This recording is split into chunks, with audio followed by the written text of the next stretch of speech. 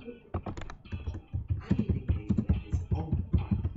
I want to know why he's sending Jennifer mixed messages. Mr. David Brown, how are you? Is he afraid of losing the sons of hurting Jennifer? Or is there something that scares him about his own truth? So, Mr. David, why am I here? Tell me what you don't want me to know. I don't know.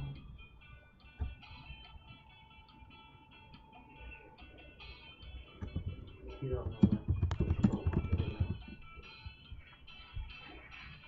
Don't lie to me.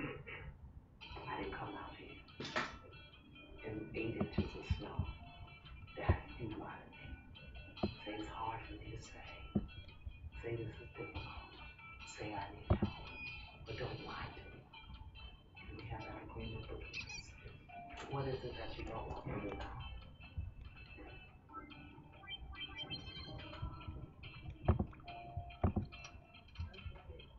This program is brought to you in part by Olive Garden. Get together at Olive Garden. Sir, come in now and see food differently.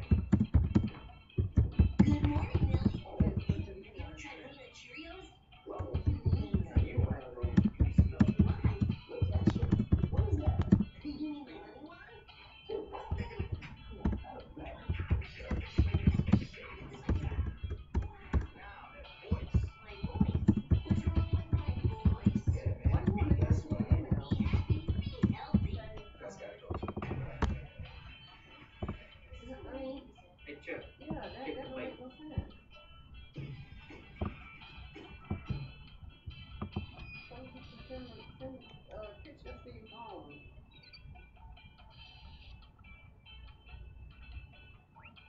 Three things about it. Yeah, I mean, that don't make no sense. Why don't you send it to your email?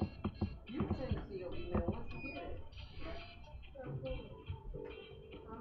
I'm in Eastern Pennsylvania to support a couple whose marriage is crumbling under the pressure of Yes, secrecy. folks. You just want me to accept something that we're separated. For decades, David has been living a secret.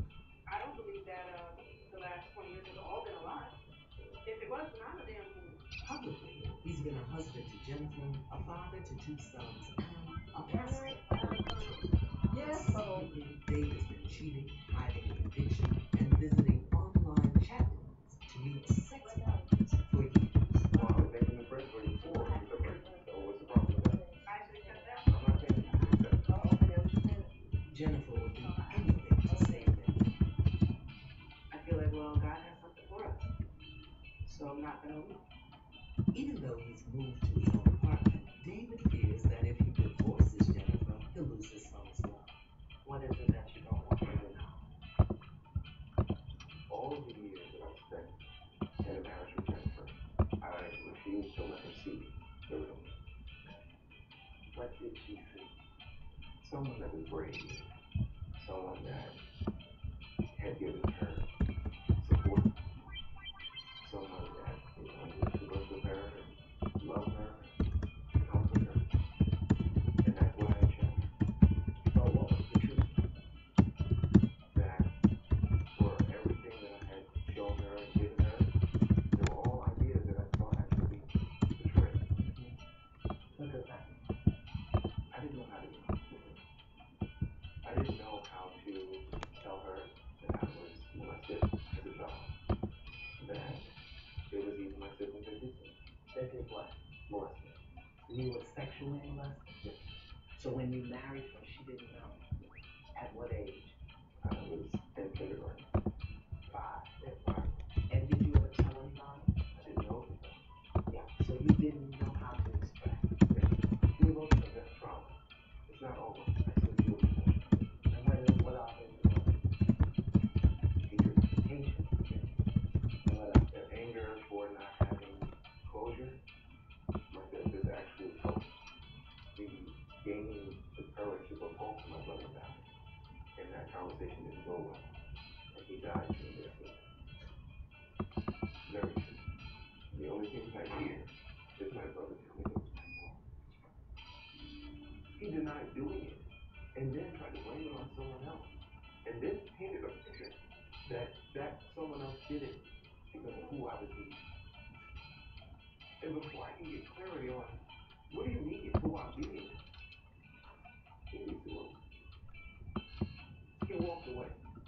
from the conversation. I want to give you permission to have that experience without needing anybody to validate it. See, I was molested as a child. And I don't need nobody to tell me nothing about that. He was wrong as hell. And I don't have to forgive him. But I forgive myself for all the time I stayed so angry at him that my life was a mess. And that's the choice I made. Two broken people came together and held on to each other for dear life. Two broken children. You molested at 5, him abandoned at 5. Two broken children looking for a place to be safe and accepted came together and started playing big people games called doing it and making babies and having jobs. Two broken kids. Stop calling this Wahala a marriage. Stand right there.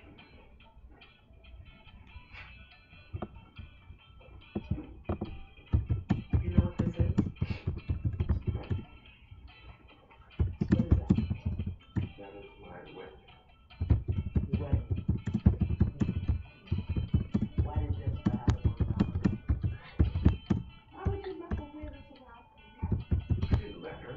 That's what she decided to do. What does it matter then? What they say?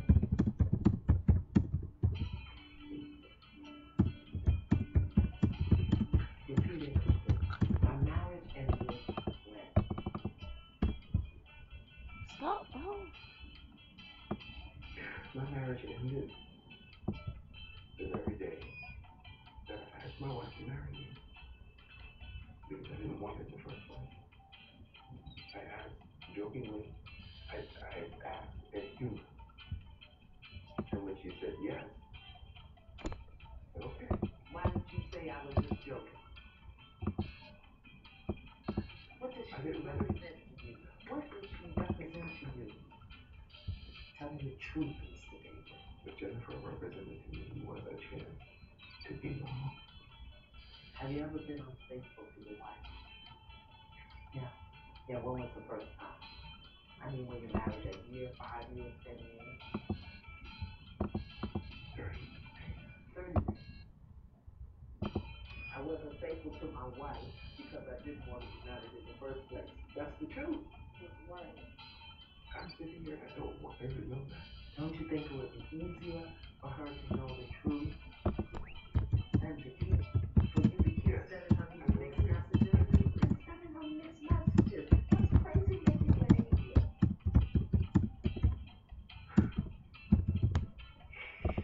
I feel that I wanted it to be so much more. I wanted to be Christ's head. I wanted to be good. Not have inappropriate behavior. What was that appropriate behavior? Being promiscuous. Does she know you've been promiscuous? Yes. So what are you really afraid of? Why am I here? But it's that big, lonely, vicious, violent thing. It keeps chasing you out of the truth of your being. What is it? You don't have to lose your dignity. You just have to tell the truth. The truth will set you free. Where I need my end. Tell me what that means. What does that mean? It's too much. No, it's not too much.